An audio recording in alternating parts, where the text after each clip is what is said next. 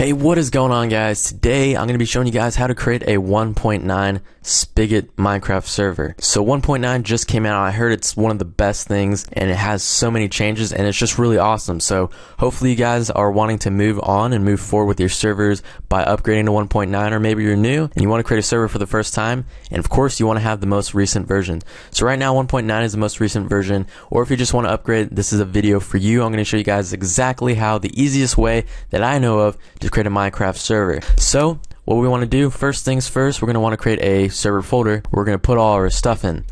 So I'm just going to call this one 1.9 server. You can call it whatever you want, obviously, but now what you want to do is you want to click on the first link in the description. So here we go, we got the first link in the description. It is a BukkitGUI. Now you're like, what is this? It's a program that we can use that will basically create our server for us. So when we use this, it will just create all the files, all the folders that we need. It will do it all for us. Really easy to use. I love using this thing. I use it today. So let's go ahead and download that. And this comes off the official Bukkit website, so it's definitely official. So there we got that. We can go ahead and drag that inside of our 1.9 folder, but we're going to need another thing. We're going to need the Spigot 1.9 .jar. So you can come to this website and they have all the .jars. This is a key thing for your server. You're going to need a .jar of whatever version you want, but for this video I'm going to be doing 1.9 because it's the latest. So you can either click on Spigot latest .jar, or if you're watching this from the future, then you can click on Spigot 1.9 snapshot. Make sure you do not click on Spigot API 1.9. That is not what we want. We want Spigot 1.9. So download that,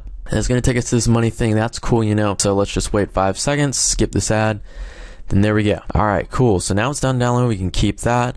Now we can drag that into our 1.9 server whenever it wants to finish. So like I said, just drag that into the 1.9 server folder that we just created, and it should also have BukkitGUI. So now if you don't see this Java icon right here, you're going to want to re-download and install a fresh version of Java. This always helps, and you want to make sure that you want to keep your Java updated. So that's a good thing to do if you don't see the Java icon. Just click on the link in the description. That should take you to the download. It's pretty fast. Just reinstall it, do a fresh install. But besides that, I'm sure it's working for all of you guys. So let's go ahead into the BukkitGUI. So go ahead and open that up. It's going to start. It looks pretty clean. I like the way it looks. Basically, I'm going to give you a rough tour, pretty short tour of what this is. So from the console, you can basically see all the things that players say, all the commands that are executed. You can type in anything you want to say to the server, even when you're not on it. So pretty cool. You can see all the players that are on here right here. You can start, restart your server, and then you can see all your players right here. You can opt them from here. Pretty cool stuff. That's where we're going to create our server at, the starter tab.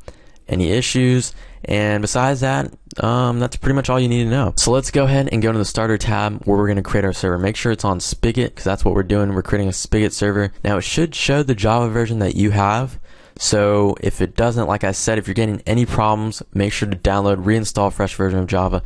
But mine is 864-bit. I have Java 8 and I'm on a 64-bit computer. And a cool way to check, just open up your control panel, go into uninstall program, and we're not uninstalling, we're just going to see what our Java version is. There we go. Java 8 update 66 64-bit. But this is just a way to check what version that you have. So there we go.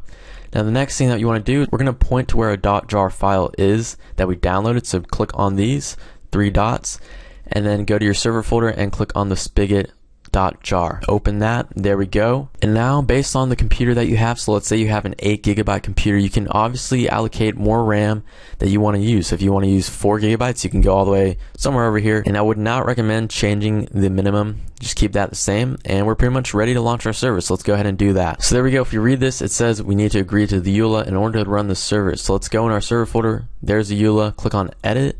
Change this to true. This is what you have to do for every server that you create. So let's go ahead and save that now. And there we go. So now we can restart this so it can actually generate all the files. So if you see any errors, just ignore them. This is common when you first start up your server, and it's just going to create all the worlds and stuff. So let's go ahead and wait.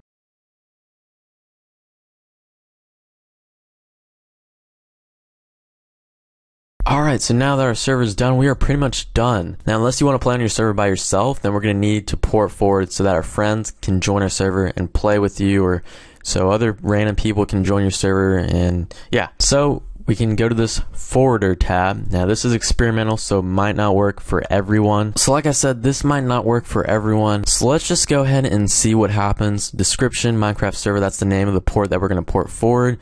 we're going to want to port forward to the port 25565. We're going to need to open up this port so that people can connect to it and join your server. So the IP should already be there. You don't have to change that. You're going to want to make sure you tick on TCP, hit add. So it might take a little 5 seconds or something. Mine just went pretty fast. So there we go, Minecraft server, and it worked. So now let's try UDP. Click on UDP and hit add, and there we go. So now we have both ports port forwarded to UDP and TCP at the port 25565. Now if this didn't work for you, there are a ton of videos on how to port forward Minecraft servers, and you can YouTube it. I'm sure they have a tutorial for your specific router even. This should work for most of you, but like I said, it's experimental, so it might not. And I also might include, by the time you watch this, a tutorial on how to port forward. So if you guys want to watch that, that might be in the description by the time you're watching this. I don't know how far in the future you guys might be watching this. Obviously, I don't know. Hopefully this does work for you. This works for me perfectly. I always used to have trouble port forwarding, but this actually fixed it, and it's a really easy way. All you have to do is click on that and hit add, and yeah. So the next step that you want to do is you want to go to ipchicken.com. So this is the IP address that you're going to give your friend or the random players to join your server. You're going to want to give this to them, and if your port forwarding worked, then they should be able to join through this. So besides that, you guys can add any plugins in. I do plugin tutorials on my channel almost every day, or I try to. So if you guys want to check out really cool plugins and tutorials on the most biggest plugins, then make sure you subscribe to my channel. And don't forget to drop a like if this video helped you out in creating a 1.9 or upgrading a 1.9 server. So I'll see you guys next time. Peace out.